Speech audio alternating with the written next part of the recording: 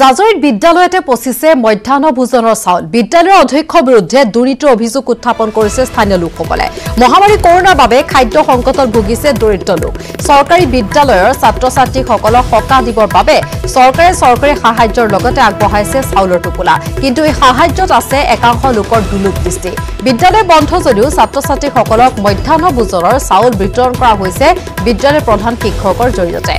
বিতৰণ ব্যৱস্থাত যাতে কোনো দুৰ্নীতি নহয় তাৰ বাবে চৰকাৰে কঠোৰ নিৰ্দেশ জাৰি কৰিছে সেই সময়তে জাজৰি নিম্ন প্ৰাথমিক বিদ্যালয়ে ছাত্ৰ-ছাত্ৰীক চৰকাৰে যোগান ধৰা খাদ্য সামগ্ৰী বিতৰণ নকৰাৰ অভিযোগ উত্থাপন স্থানীয় লোকৰ যাৰ ফলত বস্তাই বস্তাই চাউল পচিছে বিদ্যালয়ৰ ভিতৰত চৰকাৰে প্ৰতিজন ছাত্ৰ-ছাত্ৰীক যোগান ধৰিছিল প্ৰতিদিনে 100 গ্ৰাম চাউল আৰু 4 টকা 48 পইচা কিন্তু এতিয়া একাংশ বিদ্যালয়ৰ প্ৰধান শিক্ষক আৰু পৰিচালনা সমিতিয়ে কনকন ছাত্ৰ-ছাত্ৰীৰ নামত অহা খাদ্য সামগ্ৰীত দুৰ্নীতি সংঘটিত কৰাৰ অভিযোগ উত্থাপন হৈছে ডাউনৰ কাৰণে বস্তুটো পিছুৱাই কৈছে দিব পৰা নাই এইখিনি চাউলৰ কথা মই কৈছিলো এইখিনি চাউল পাইলে ভঙাই দিয়ক তেতিয়া বাইৰে ক'লে যে এইটো ওপৰৰ পৰা হুকুম নাই মই এইকাৰণে এইটো চাউল ভঙাব আৰু পইচাটো কথাটো কওকচোন তেনেকৈ বুলি ক'লে লাউকা অভয়াৰণ্যত চলিছে অবৈধ বেদখলকাৰী দপ্তপৰি বেদখলকাৰী একাংশ অৰ্থলিপ্সু বন বিষয়া কৰ্মীৰ লগত অবৈধ মিত্ৰালীয়ে প্ৰায় 15 দিন পূৰ্বে বন বিভাগে উচ্ছেদ চলোৱা অভয়াৰণ্যৰ ভূমি পুনৰ দখল কৰিছে প্ৰায় 15 দিন পূৰ্বে নগাঁও জিলা বন্যপ্ৰাণী সংগঠন দলৰ বিষয়া ৰঞ্জিত নামৰ নেতৃত্বত বনৰক্ষীৰ বৃহৎ দল এটাই লাউকা অভয়াৰণ্যৰ দণ্ডুৱা বন শিবিৰৰ পৰা কঁঠালগুটিলৈ প্ৰায় 1000 বিঘা ভূমিত অবৈধভাৱে খন্দা পুখুৰীৰ পাৰ কাটি দিয়াৰ লগতে দুটাকৈ অবৈধ মহৰ খুঁটি উচ্ছেদ কৰিছে কিন্তু উচ্ছেদ অভিযান চলোৱাৰ 15 দিন পিছত বনৰক্ষীয়ে গিজগিজাই থকা অভয়াৰণ্যখনৰ ভূমি অতি ৰহস্যজনকভাৱে দুষ্ট চক্ৰটোৱে পুনৰ বেদখল কৰে বেদখলকাৰীয়ে পুনৰ ফিচাৰী পাৰবোৰ মাটিৰে বান্ধি আৰম্ভ কৰিছে মাছৰ ৰমৰমীয়া ব্যৱসায় আৰু এখণ্ডত আগবঢ়াইছো মোজামিল হকৰ এক প্ৰতিবেদন এই যেটো এৰিয়াত মই আছো এই এৰিয়াটোত কিছুদিন পূৰ্বে বন বিভাগে উচ্ছেদ অভিযান চলাইছিল একাংশ অবৈধ বেদখলকাৰীয়ে বন বিভাগৰ মাটিত ডাঙৰ ডাঙৰ ফিচাৰ নিৰ্মাণ কৰি পেলাই তেওঁলোকে ব্যৱসায় বাণিজ্য চলাই আছিল কিন্তু দেখা গৈছে যে বন বিভাগে উচ্ছেদ অভিযান চলোৱাৰ কিছুদিন পিছতে ৰহস্যজনকভাৱে সম্পূৰ্ণ ৰহস্যজনকভাৱে এই ফিচাৰীসমূহ পুনৰ তেওঁলোকে মেৰামতি কৰি লৈছে আৰু মেৰামতি কৰি পেলাই তাত তেওঁলোকে মাছ এৰি পেলাই তেওঁলোকে ব্যৱসায় বাণিজ্য চলাই আছে মই সামগ্ৰিক পৰিৱেশটো মই দেখুৱাবলৈ চেষ্টা কৰিম যে কিদৰে তেওঁলোকে বন বিভাগৰ লোকে উচ্ছেদ অভিযান চলাই যোৱাৰ কিছুদিন পিছতে তেওঁলোকে কিদৰে ইয়াত তেওঁলোকে পুনৰ তেওঁলোকে পাৰবিলাক হাজিছে অৰ্থাৎ পাৰ যিটো ভাঙি পেলাইছিলে পাৰবিলাক জেচিবি লগাই পেলাই তেওঁলোকে নষ্ট কৰি পেলাইছিলে সেই পাৰসমূহ পুনৰাই তেওঁলোকে অবৈধ বেদখলকাৰীসকলে পুনৰ তেওঁলোকে সেই পাৰবিলাক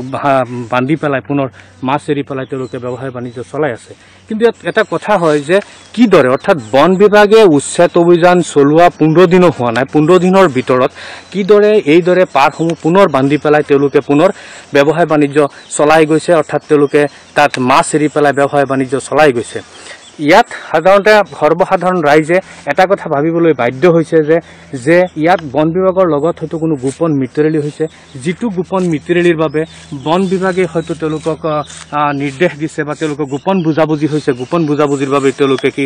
এই পাৰসমূহ বান্ধি পেলাই তেওঁলোকে পুনৰাই বন বিভাগৰ অৰ্থাৎ লাউকা অভয়াৰণ্যৰ যিখিনি মাটি আছে মাটিত তেওঁলোকে পুনৰ মাছ এৰি পেলাই ব্যৱসায় বাণিজ্য চলাই গৈছে ইয়াত এই যে বৰ্তমান মই যিটো ঠাইত উপস্থিত আছো তাৰ সেই ঠাইডোখৰ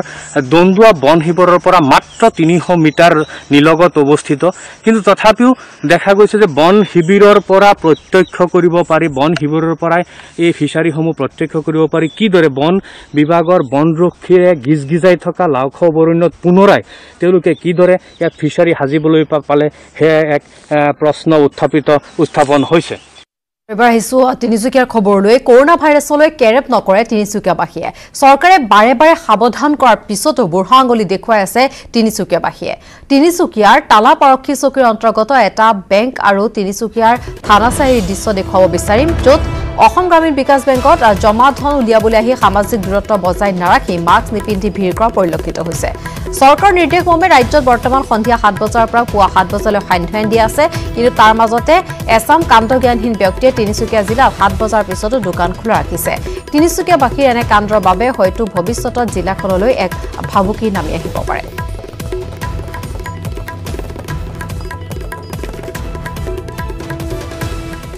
গণসংক্ৰমণৰ আশংকাত আতংকিত গোৱালপাৰাৰ টুকুৰা ৰাইজ কৰোনা পজিটিভ এগৰাকী ৰোগী 3 দিন আশ্ৰয় গ্ৰহণ কৰা এখন গাঁৱৰ এটা মাত্ৰ পৰিয়ালকে হোম কোৱাৰেণ্টাইন কৰা হৈছে যাৰ ফলত পজিটিভ যুৱতীগৰাকীৰ সংস্পৰ্শলৈ অহা বহু লোক এতিয়াও বাহিৰলৈ ওলাই আছে হোম কোৱাৰেণ্টাইনত থকা লোকসকলেও নীতি নিয়ম নামানি ওলাই আছে বাহিৰত যাৰ বাবে এতিয়া শংকিত ৰাইজ প্ৰশাসনক আহ্বান ব্যৱস্থা গ্ৰহণৰ বাবে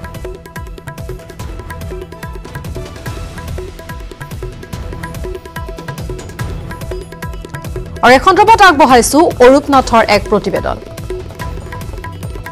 গণসংক্ৰমণৰ দিশে আগবাঢ়িছে নেকি গোৱালপাৰা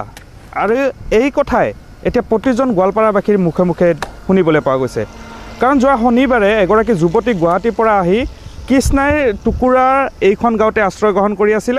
আৰু যোৱাকালি আৰক্ষীয়ে এই ৰোগীগৰাকীক সেই যুৱতীগৰাকীক পজিটিভ অহাৰ পিছত এই অঞ্চলৰ পৰা উদ্ধাৰ কৰিবলৈ সক্ষম হৈছিলে আৰু আমি যিমান দূৰ তথ্য পাইছোঁ যে ধিৰাণপাৰাত কৰ্মৰত বিজনীৰ এগৰাকী যুৱতী আৰু সোৱাইপ দিয়ে তেখেতে গুৱাহাটীৰ পৰা এই অঞ্চলটোলৈ আহিছিলে আৰু ইয়াতে 3 দিন ধৰি আশ্ৰয় গ্ৰহণ কৰি আছিলে আৰু পৰহি যেতিয়া এই ছোৱালীজনীৰ এই যুৱতীগৰাকীৰ সোৱাইপ টেষ্ট কোভিড-19 পজিটিভ আহিলে আৰু তাৰ পিছতে যুৱতীগৰাকীক বিচাৰি আৰক্ষীয়ে অনুসন্ধান কৰিছিলে যদিও কোনো সুফল নাপায় আচলতে এটা মোবাইল নাম্বাৰ ট্ৰেক কৰি গোৱালপাৰা জিলাৰ কৃষ্ণাই টুকুৰা অঞ্চলৰ এইটো অঞ্চলত থকা বুলি তেখেতসকলে সম্ভেদ লাভ কৰিলে আৰু যোৱা নিশা অনুসন্ধান চলাই এই যুৱতীগৰাকীক ইয়াৰ পৰা উদ্ধাৰ কৰিছে কিন্তু এইখিনিতে এটা দৃশ্য মই মোৰ সতীৰ্থক দেখুৱাবৰ কাৰণে অনুৰোধ জনাইছোঁ এগৰাকী মহিলা আপোনালোকে নিশ্চয় কেমেৰা লেন্সত দেখিবলৈ পাইছে এই মহিলাগৰাকী হৈছে ছোৱালীগৰাকী আহি থকা যিটো ঘৰত ৰামকৃষ্ণ মণ্ডলৰ ঘৰত আশ্ৰয় গ্ৰহণ কৰিছিলে আৰু যোৱাকালি এই পৰিয়ালটোক হোম কোৱাৰেণ্টাইন কৰা হৈছিলে কিন্তু হোম কোৱাৰেণ্টাইনৰ কোনো নীতি নিৰ্দেশনা নামানি তেখেতসকলে বাহিৰলৈ ওলাই আহি আছে আৰু চৰকাৰীভাৱেও যি প্ৰশাসনেও এই অঞ্চলটোক যিটো কণ্টেইনমেণ্ট জ'ন হিচাপে ঘোষণা কৰিব লাগিছিলে সেয়াও কিন্তু এতিয়ালৈকে হৈ নুঠিলে কেৱল এটা ঘৰক হোম কোৱাৰেণ্টাইন কৰি তেখেতসকলে দায়িত্ব সামৰা দেখিবলৈ পোৱা গৈছে স্থানীয় লোক আছে তেখেতসকলৰ পৰা জানিব বিচাৰিম দাদা কিছু সামাজিক দূৰত্ব বজাই ৰাখি আমি আপোনাৰ লগত কথা পাতিম কি হৈছিলে আচলতে গোটেই কথাটো আচলতে যোৱা শনিবাৰে ইয়াত এগৰাকী ছোৱালী গুৱাহাটী ধিৰাণপাৰাৰ পৰা অহা বুলি আমি শুনিলোঁ সুকুমাৰ মণ্ডলৰ গৃহত আহি থাকিলে থকাৰ পিছত ৰিপৰ্টটো পালে ৰবিবাৰে পজিটিভ বুলি ৰিপৰ্ট পালে ৰিপৰ্ট পোৱাৰ পিছতো তেওঁলোকৰ এই ঘৰৰ মানুহে তাইক লুকুৱাই ৰখাৰ কাৰণে চেষ্টা কৰিলে তাৰপিছত ৰবিবাৰে পুলিচৰ অনুসন্ধানত মোবাইল ট্ৰেক কৰি গম পালে যে এই টুকুৰা অঞ্চলতে ছোৱালীজনী ক'ৰবাত থিতাপি লৈ আছে আমি পুলিচ প্ৰশাসন আৰু স্থানীয় ৰাইজৰ সহযোগত গোটেই নিশাটো বিচাৰ খচাৰ কৰি শেষত আমি ৰাতিপুৱা 4 বজাত তাইক ইয়াৰ পৰা আমি উদ্ধাৰ কৰিবলৈ সক্ষম হ'লোঁ কিন্তু কথা হৈছে পৰিতাপৰ কথাটো হৈছে কি তাই ইয়াতে আহি শনি ৰবি সোম অৰ্থাৎ 60 ঘণ্টা সময় তাই একেখন ঘৰতে পৰিয়ালৰ লগত তাই সহবাস কৰি গ'লে আৰু কৰি যোৱাৰ পিছত প্ৰশাসনে যি ধৰণৰ ব্যৱস্থা কৰিব লাগিছিলে প্ৰাথমিক ব্যৱস্থাখিনি কৰিয়ে তেওঁলোকৰ যেন দায়িত্ব শেষ হৈছে তেনেকুৱা সকল ব্যক্তি আহিছিল তেওঁলোকৰ আত্মীয় কুটুম এইবিলাক আহিছিল তেওঁলোকৰ পৰা কিন্তু এতিয়ালৈকে সব সংগ্ৰহ আৰু বাতৰি পুনৰ সময় হৈছে খন্তেক বিৰতি ওডিসি বিৰতিৰ পাছত ৰঙিয়াত এটাৰ পিছত এটাকৈ কোভিড-19ত আক্ৰান্তৰ সংখ্যা বৃদ্ধি পাবলৈ ধৰাত এক আতংকময় পৰিৱেশৰ সৃষ্টি হ'বলৈ ধৰিছে দিনৰ ভাগত ৰঙিয়াত 2জন আৰক্ষী আৰু নাৰ্ছকে ধৰি 3জনকৈ লোক কোভিড-19ত আক্ৰান্ত হোৱাৰ পিছত বুধবাৰে নিশা আন এজন যুৱকৰ দেহত কোভিড-19 ধৰা পৰাৰ তথ্য পোহৰলৈ আহিছে এই যুৱকজন হৈছে ৰঙিয়াৰ কৰোনা গড়ভিৰতৰ আকাশজ্যোতি খালৈ উৰফে বুলন খালৈ কোভিড-19ত আক্ৰান্ত যুৱকজনক স্বাস্থ্য বিভাগৰ এটা দলে নিশা মিৰ্জাৰ পতঞ্জলি হস্পিটাললৈ প্ৰেৰণ কৰে গুৱাহাটীৰ 6 মাইলৰ এখন সাইকেল ষ্ট্ৰত কৰ্মৰত আকাশজ্যোতি উৰফে বুলনৰ 26 জনত সোৱাব সংগ্ৰহ কৰা হৈছিল দেওবাৰে গুৱাহাটীৰ পৰা ৰঙিয়াৰ কৰোনাৰ ঘৰলৈ যোৱা যুৱকজনে মঙলবাৰে নিশা কোভিড-19 পজিটিভ বুলি খবৰ আহে যদিও নাম আৰু ঠিকনাৰ বিভ্ৰান্তিৰ বাবে বুধবাৰে নিশাহে যুৱকজনৰ লগত স্বাস্থ্য বিভাগৰ লোকে যোগাযোগ কৰে সেইমৰ্মে নিশা যুৱকজনক স্বাস্থ্য বিভাগৰ দলে মিৰ্জাৰ পতঞ্জলি হস্পিটাললৈ লৈ যায় যুৱকজন ঘৰলৈ আহি গাঁওখনত ঘূৰা-ফুৰা কৰিছিল এইলৈ অঞ্চলটোত এক আতংকময় পৰিৱেশৰ সৃষ্টি হৈছে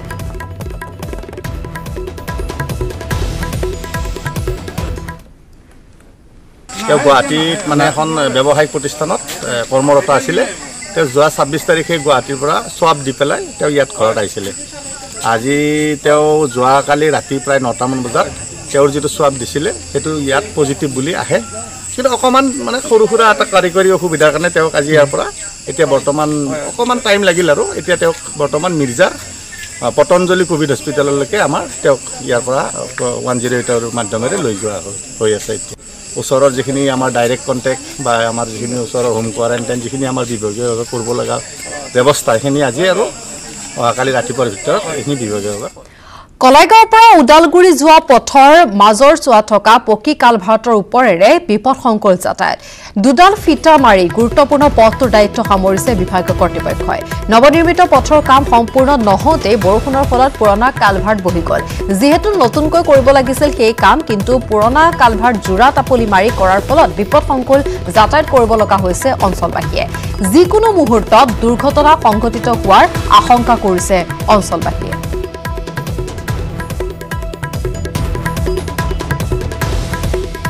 আৰু এখন খবৰত আগবঢ়াইছো ৰিপুঞ্জয় নাথৰ এক প্ৰতিবেদন কলাইগাঁৱৰ পৰা উদালগুৰিলৈ যোৱা যিটো মুখ্য সংযোগী পথ আৰু সেই সংযোগী পথৰ এই মাজচুবাৰ কালভাৰটোৱে বিপদ মাতিছে হয়তো কিছু সময় পিছত হয়তো এই পথটোৰে হয়তো সম্পূৰ্ণৰূপে বহি যাব যি নৱনিৰ্মিত এই পথটোত এটা নতুনকৈ কালভাৰ নিৰ্মাণ কৰিব লাগিছিল যদিও কিন্তু ঠিকাদাৰে যি ঠিকাদাৰ আছিলে সেই ঠিকাদাৰে আছে জোৰা তাপলি মাৰি কামটো কৰাৰ ফলতে অলপ পানী পাৰ হৈ যোৱাৰ ফলতে এইদৰে আচলতে সম্পূৰ্ণ কালভাৰটো বহি গ'ল যি মোৰ কেমেৰা সহযোগীয়ে দেখুৱাই আছে আচলতে এই পথটো হৈছে উদালগুৰি জিলাৰ লগতে অৰুণাচল ভূটানলৈ যোৱা এটা মুখ্য সংযোগী পথ আৰু এই পথটোৰ আজি এই দুৰৱস্থা ইয়াত কিন্তু বিভাগীয় কৰ্তৃপক্ষই যিদৰে ব্যৱস্থা কৰিব লাগিছিল সেই কোনো ধৰণৰ ব্যৱস্থা প্ৰদান কৰা দেখা নগ'ল যিসকল স্থানীয় ৰাইজ আছে সম্পূৰ্ণৰূপে এই কালভাৰটো বহি গৈছে আৰু যিসকল স্থানীয় ৰাইজ আছে তেওঁলোকৰ পৰা মই জানিব বিচাৰিম যে আচলতে তেওঁলোকে এই কালভাৰটোৰ বিষয়ে বহু আবেদন নিবেদন কৰিছিল আচলতে যি নতুন ঠিকাদাৰকো কৈছিলে তেওঁলোকে এই কালভাৰটো নতুনকৈ নিৰ্মাণ কৰিব লাগে কিন্তু নকৰাৰ ফলত আজি এই বিপদ আহিছে কি ক'ব এই কালভাৰটো নতুনকৈ নিৰ্মাণ কৰিব লাগিছিল যিটো পথটো সম্পূৰ্ণ হোৱাই নাই এতিয়ালৈকে নিৰ্মাণ কৰা আধাতে আছে কিয় এই কালভাৰটো বহি গ'ল পুৰণা কালভাৰৰ ওপৰত কৰিলা কামটো হয় আচলতে এইটো ৰাস্তাটো নতুনকৈ নিৰ্মাণ কাৰ্য চলি আছে কিন্তু আচলতে পুৰণা কালভাৰ্টৰ ওপৰতে নিৰ্মাণ কাৰ্য চলি আছে এইটো আচলতে যোৱা বছৰ ইয়াত ফাট মেলিছিল গতিকে যোৱা বছৰৰ ৰাইজে এই অঞ্চলৰ ৰাইজে দৃষ্টিক অৱগত কৰিছিল কিন্তু এই ক্ষেত্ৰত বিভাগীয় কৰ্তৃপক্ষই কোনো গুৰুত্ব নিদিলে কিন্তু এইবেলিও যিটো পুৰণা কালভাৰত কামখিনি কৰি থকাৰ ফলত ইয়াত যিটো কোনো মানে আমি দেখা পোৱা নাই যিটো ছাইড বাম লগত এই কালভাৰটোৰ যিটো ৰ'দ দিব লাগে ইয়াত কোনো ৰ'দৰ কোনো মানে বিজ্ঞানসন্মত যিটো মানে হ'ব লাগে কালভাৰ এই বস্তুটো হোৱা নাই যাৰ ফলত হয়তো কালভাৰটো ছিঙি যোৱাৰ ফলত আজি 2 ফুট কৰি বহি গৈছে আৰু এতিয়া ইয়াত মানুহ বা যিকোনো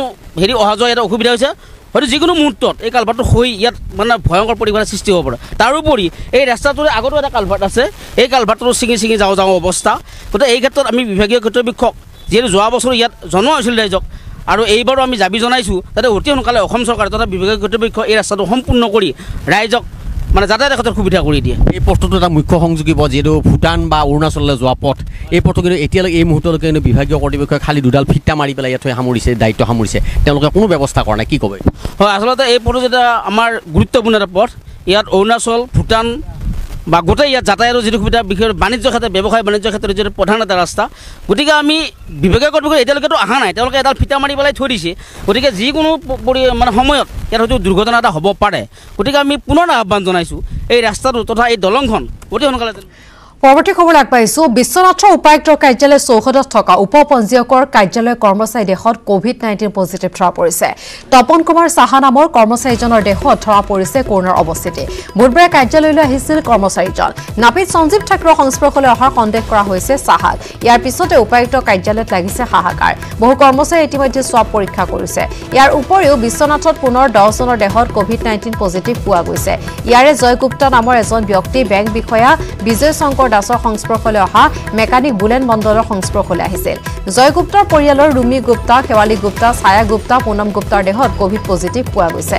বেটাৰী দোকানী বুলেনৰ কাষতে জয় গুপ্তাৰ ব্যৱসায় প্ৰতিষ্ঠান বৰ্তমানলৈকে 29 জন লোক গণসংক্ৰমণৰ বলি হৈ কোভিড-19ত আক্ৰান্ত হৈছে ইয়াৰ উপৰিও আন 5 জন লোকৰ দেহত ওলাইছে কৰোনাৰ অৱস্থিতি তেওঁলোক ক্ৰমে নাৰায়ণ সাবুকধৰা কুশ বৰা মণি বৰা মদন চেত্ৰী আৰু ৰেজিনা খাণ্ডাৱাল আৰু এখন খবৰত আগবঢ়াইছো তুষাৰ হাজৰিকাৰ এক প্ৰতিবেদন হয় বিশ্বনাথৰ উপায়ুক্তৰ কাৰ্যালয়ৰ চৌহদতে থকা উপ পঞ্জীয়কৰ কাৰ্যালয়ৰ এগৰাকী চতুৰ্থ বৰ্গৰ কৰ্মচাৰী ইতিমধ্যে কোভিড পজিটিভ পোৱা গৈছে আৰু বিশ্বনাথ চাৰিআলিৰ যি উপায়ুক্তৰ কাৰ্যালয় আছে সেই কাৰ্যালয়ৰ একেটা বিল্ডিঙতে আছে এই উপ পঞ্জীয়কৰ কাৰ্যালয়টো আৰু তাৰে তপন কুমাৰ সাহা নামৰ এই লোকজন কালি কোভিড পজিটিভ পোৱা গৈছে আৰু এই তপন কুমাৰ সাহা কিন্তু যোৱা কালিলৈকে বুধবাৰৰ দিনটোলৈকে কিন্তু তেওঁ কৰ্মত আছিলে তেওঁ অফিচলৈ আহি পেলাই তেওঁ কাৰ্য সম্পাদন কৰিছিলে তেওঁ সোৱাব দিয়াৰ পিছতো কিন্তু এই যি কাৰ্যালয়ৰ কাম কাজ তেওঁ নিয়মীয়াকৈ কাৰ্যালয়লৈ আহি পেলাই কাৰ্যালয়ৰ কাম কাজ সম্পাদন কৰিছিল আৰু ইয়াকে লৈ এতিয়া দেখিবলৈ পোৱা গৈছে এই উপায়ুক্ত কাৰ্যালয়ত এক আতংকময় পৰিৱেশৰ সৃষ্টি হৈছে আৰু কালিয়ে উপায়ুক্ত কাৰ্যালয়ৰ বহু কেইজন লোকে যিসকল লোক এই তপন কুমাৰ সাহাৰ সংস্পৰ্শলৈ আহিছিলে তেওঁলোকে ইতিমধ্যে সোৱাব পৰীক্ষাৰ বাবে দিছে আৰু ইয়াৰ পিছতে এই অফিচটোত এতিয়া হাহাকাৰ লাগিছে আৰু এই তপন কুমাৰ সাহা এই যিটো কাৰ্যালয়ত তেওঁ কাম কৰে সেইটো হৈছে উপপঞ্জীয়কৰ কাৰ্যালয় আৰু সেই কাৰ্যালয়টোত ইতিমধ্যে এইকেইদিনত প্ৰায় বহু লোক আহিছে তেওঁলোকে বিভিন্ন কাম কাজত আহিছে লগতে কেইবাখনো ইয়াত বিবাহ সম্পন্ন হৈছে আৰু ইয়াকে লৈ এতিয়া আসলতে এই যি অকল লোক আছে তেওঁলোকক এতিয়া চিনাক্ত কৰাৰ বাবে আসলতে জিলা প্ৰশাসনে ইয়াত ব্যৱস্থা গ্ৰহণ কৰিব লাগিব কাৰণ এই সকল লোকৰ গালেও কিন্তু এই যি কোভিড-19 ভাইৰাছ যাব পাৰে আৰু এই মুহূৰ্তত কেমেৰা পাৰ্চন তপনে দৃশ্য দেখুৱাইছে উপায়ুক্ত কাৰ্যালয় এই কাৰ্যালয়টোৰ আসলতে একেটা বিল্ডিঙতে আছে এই উপপঞ্জীয়কৰ কাৰ্যালয় আৰু লগতে ইয়াত কেইবাটাও কাৰ্যালয় আছে আবকাৰী বিভাগে হওক বা খাদ্য অসামৰিক যোগান বিভাগে হওক বিভিন্ন ধৰণৰ কাৰ্যালয় এই উপায়ুক্ত কাৰ্যালয় একেটা বিল্ডিঙতে সংলগ্ন হৈ আছে আৰু সেই যি তপন কুমাৰ সাহা তেওঁ কেইবাজনো বিভিন্ন কাৰ্যালয়ৰ যি কৰ্মচাৰী আছে তেওঁলোকৰ সংস্পৰ্শলৈ অহাৰ কথা ইতিমধ্যে জানিব পৰা গৈছে আৰু সেয়েহে এতিয়া সকলোৱে ইয়াত সোৱাব পৰীক্ষা কৰিছে আৰু আসলতে ইয়াত এক আতংকময় পৰিৱেশৰ সৃষ্টি হৈছে আৰু আজিৰ দিনটোতো দেখিবলৈ পোৱা গৈছে যে ইয়াত যিসকল লোক উপায়ুক্ত কাৰ্যালয়লৈ কাম কাজৰ বাবে আহে সেই কাম কাজৰ বাবে অহা লোকৰ সংখ্যা আসলতে কমিছে এই ঘটনা যেতিয়াই পোহৰলৈ আহিলে কাম কাজৰ বাবে অহা লোকসকল ইয়াত কমিছে অসমবাসীৰ বাবে এটা ভয়ংকৰ খবৰ ৰাজ্যত উদ্বেগজনকভাৱে বৃদ্ধি হৈছে কৰোনা আক্ৰান্তৰ সংখ্যা 24 ঘণ্টাত 548 জন লোক কৰোনাত আক্ৰান্ত হৈছে নিশা পুনৰ 408 জন লোক কৰোনাত আক্ৰান্ত হৈছে ৰাজ্যৰ কোভিড-19ত আক্ৰান্তৰ সংখ্যা 8955 জনলৈ বৃদ্ধি হৈছে এতিয়ালৈকে সুস্থ হোৱা ৰোগীৰ সংখ্যা 5831 জন বৰ্তমান চিকিৎসাধীন হৈ আছে 3109 জন কোভিড-19ত মৃত্যু হোৱা লোকৰ সংখ্যা 12 জন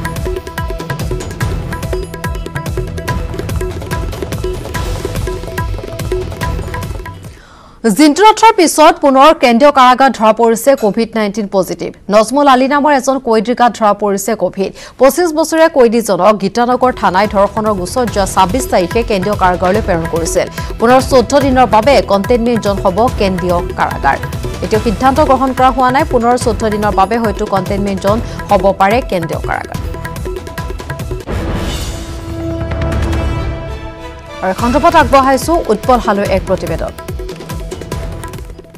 নিশ্চিতভাৱে ৰাজধানী চহৰ গুৱাহাটী মহানগৰী জনসংক্ৰমণৰ বলি হোৱাৰ পিছতে এতিয়া প্ৰত্যেকদিনে বৃদ্ধি পাইছে কৰোনা আক্ৰান্ত ৰোগীৰ সংখ্যা যদিহে যোৱাকালি চোৱা যায় যোৱাকালি 408জনকৈ লোকৰ দেহত কোভিড-19 ধৰা পৰিছিলে তাৰে 378 জনে আছিলে ৰাজধানী চহৰ গুৱাহাটী মহানগৰীত আৰু এই মুহূৰ্তত মই উপস্থিত আছো মহানগৰীৰ লখৰাত থকা কেন্দ্ৰীয় কাৰাগাৰৰ সমীপত কেন্দ্ৰীয় কাৰাগাৰৰ বাবেও এক ভয়ংকৰ খবৰ আহিছে প্ৰায় এমাহ পূৰ্বে জিন্তুনাথ নামৰ এজন কয়দীৰ দেহত কোভিড-19 ধৰা পৰাৰ পিছতে যোৱাকালি যি কোভিড-19 ফলাফল ঘোষণা কৰিছে ফলাফল ঘোষণা কৰাৰ সময়তে নজৰুল আলী নামৰ এগৰাকী দেহৰ গাত কোভিড-19 ধৰা পৰিছে তেখেতক গীতানগৰ আৰক্ষী থানাই যোৱা 26 তাৰিখে গ্ৰেপ্তাৰ কৰিছিলে ধৰ্ষণৰ গোচৰত আৰু 26 তাৰিখে গ্ৰেপ্তাৰ পৰৱৰ্তী পৰ্যায়ত যি তেখেতসকলৰ কাম কাজ আছে জেললৈ পঠোৱা জেল হাজতলৈ পঠোৱাৰ কাম কাজৰ সময়তে তেখেতৰ পৰা সব গ্ৰহণ কৰিছিলে আৰু কেন্দ্ৰীয় কাৰাগাৰলৈ আনি তেখেতক আইচোলেশ্যনত ৰাখিছিল যদিও তেখেতৰ দেহত যোৱাকালি নিশা ঘোষণা হোৱাৰ লগে লগে তেখেতৰ দেহত কোভিড-19 পজিটিভ ওলাই পৰে আৰু তেখেতক যেটো আইসোলেশনত ৰাখিছিলে আইসোলেশনত ৰখা সময়ত যে আইসোলেশন কক্ষ আছে আইসোলেশন কক্ষত নজনকৈ লোকৰ সংস্পৰ্শত আহা বুলি আমাৰ হাতত এক তথ্য আছে আৰু কেন্দ্ৰীয় কাৰাগাৰত এমাহ পূৰ্বে যেটো কণ্টেইনমেণ্ট জোন হিচাপে বিবেচিত হৈছিল জিন্তুনাথৰ দেহত কোভিড-19 ধৰা পৰাৰ সময়ত জিন্তুনাথক যি সময়ত গ্ৰেপ্তাৰ কৰা হৈছিল জিন্তুনাথক গ্ৰেপ্তাৰ কৰাৰ সময়ত 7জনকৈ আৰক্ষী লোকক কোৱাৰেণ্টাইন কৰা হৈছিল হোম কোৱাৰেণ্টাইন তেখেতসকলৰ সৌভাগ্যবশতঃ কোভিড-19 পজিটিভ নাহিল কিন্তু পৰৱৰ্তী সময়ত আজি নজৰুল আলীৰ দেহত যি কোভিড-19 ধৰা পৰিছে নজৰুল আলীৰ দেহৰ কোন সংস্পৰ্শত আহিছে তেখেতসকলৰ ক্ষেত্ৰত কি ব্যৱস্থা ল'ব সৰকাৰ প্ৰশাসনে জানিব কিন্তু এই মুহূৰ্তলৈকে কিন্তু কেন্দ্ৰীয় কাৰাগাৰত নিখাৰ ভাগতে তেখেতক মেডিকেল হস্পিটাললৈ প্ৰেৰণ কৰা হৈছে মেডিকেললৈ কিন্তু কোন ধৰণৰ ব্যৱস্থা লোৱা নাই যি ধৰণৰ চেনিটাইজ কৰিব লাগিছিল ভিতৰ ভাগত বা আৰক্ষী প্ৰশাসনৰ লোকে হওক বা প্ৰশাসনৰ লোকে যি ব্যৱস্থা লৈছে ব্যৱস্থা লোৱা বুলি আমাৰ হাতত খবৰ নাই আৰু ভিতৰত যি মই পুনৰ উল্লেখ কৰিছোঁ যে কেন্দ্ৰীয় কাৰাগাৰত ইতিমধ্যে প্ৰায় 1100তকৈ অধিক লোক ভিতৰত আবদ্ধ হৈ আছে কেন্দ্ৰীয় কাৰাগাৰত তেখেতসকলে মুকলি আকাশত ওলাই আহিব পৰা নাই আৰু 1100কৈ লগী তেখেতসকলৰ ভিতৰতে ৰাখিছে যেতিয়া জিন্তুনাথক গ্ৰেপ্তাৰ কৰিছিলে জিন্তুনাথৰ দেহত কোভিড-19 পজিটিভ পাইছিলে সেই সময়ত কিন্তু জিন্তুনাথলৈ সংস্পৰ্শত অহা 7জনকৈ আৰক্ষীৰ লোকক চৰকাৰ প্ৰশাসনে তেখেতসকলক কণ্টেইনমেণ্ট কৰিছিলে আৰু কোৱাৰেণ্টাইনৰ ব্যৱস্থা কৰিছিলে আৰু ইয়াৰ সমান্তৰালভাৱে যিহেতু নজমুল আলী নামৰ এজন কয়দীৰ গাত ধৰা পৰিছে 25 বছৰীয়া কয়দীগৰাকী মই পুনৰ কৈছোঁ যে নজমুল আলীৰ ঘৰ হৈছে গোৱালপাৰাত পৰৱৰ্তী খবৰ যোৰাবাটত নলাত গাখীৰ পেলাই মৌন প্ৰতিবাদ একাংশ গোপালকৰ প্ৰতিবাদ সাব্যস্ত শ লিটাৰ গাখীৰ নলাত পেলাই প্ৰতিবাদ সাব্যস্ত কৰিছে এই সকল লোকে যোৰাবাটৰ পৰা ক্ষেত্ৰলৈ সাব্যস্ত কৰা হৈছে এই প্ৰতিবাদ লকডাউনৰ বাবে উৎপাদিত গাখীৰ বিক্ৰী কৰিব নোৱাৰি প্ৰতিবাদত নামিল গোপালক মহানগৰীৰ গাখীৰ লৈ গোপালকক প্ৰৱেশ কৰিব নিদিয়াত ক্ষুব্ধ গোপালকসকলে এনেদৰে গাখীৰ পেলাই প্ৰতিবাদ সাব্যস্ত কৰিছে গুৱাহাটী মহানগৰত তাত মানে গাখীৰখিনি বিকাত বহুত অসুবিধা হৈ আছে গাখীৰ বিকিব ওলালে প্ৰশাসন আহিকে বাধা দিয়ে মানে কয় ইয়াত গাখীৰ বিকা মানা আছে আপোনালোকে গাখীৰ বিকিব নোৱাৰিব এতিয়া গাখীৰো যদি বিক্ৰী কৰিব নোৱাৰোঁ তেনেহ'লে আমি কেনেকুৱাকৈ বস্তুবিলাক EMI আৰু বেংকৰ EMI আৰু আমি দানা যোগানটো ধৰিম সেইটো কাৰণে আমি বহুত অসুবিধা প্ৰশাসনৰ পৰা থানাৰ পৰাও আমাক বহুত অসুবিধা সৃষ্টি হৈছে কোভিড আৰু ইয়াৰ লগতে সময় বাতৰি পৰা বিদায় লোৱাৰ নমস্কাৰ